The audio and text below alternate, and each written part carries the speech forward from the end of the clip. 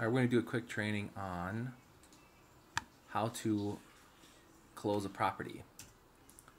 So after you've done closing the file within PaperlessPipeline, you got to make sure it's closed on the MLS and in the back office and on Zillow. So most importantly is to get it on the MLS and have that updated. So we go into, actually only the office can close it on the MLS, but I'll just show you what we need to look at here.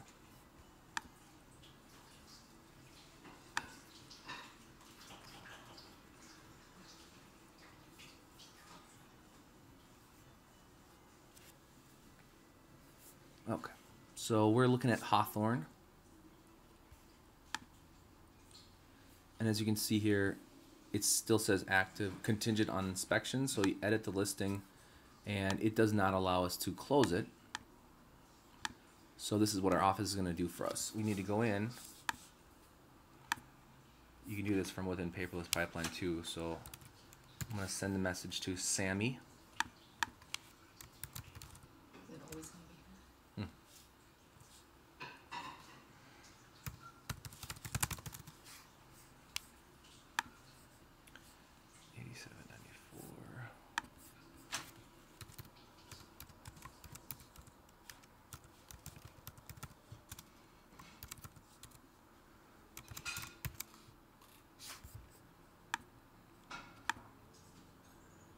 Okay, what the email needs to say is just, let her know that this one closed on this date, and the buyer's agent was Judy here from Medina Realty, and have their general information there. I think they just need their name and company, and then they're going to be able to insert that agent into the file.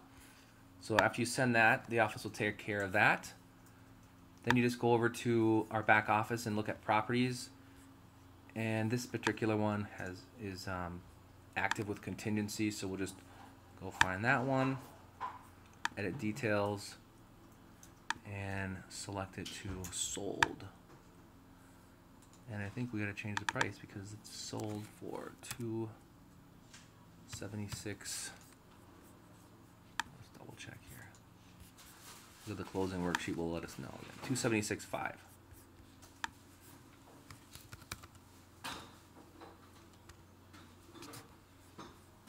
After you save that, that one should automatically close it on Zillow in probably a couple days, because here it's still listed as pending, and I don't think it allows us to change it unless we go into one more thing here, Agent Hub, go to listings, and it's not listed as active. Yes, here it is. See if we can edit.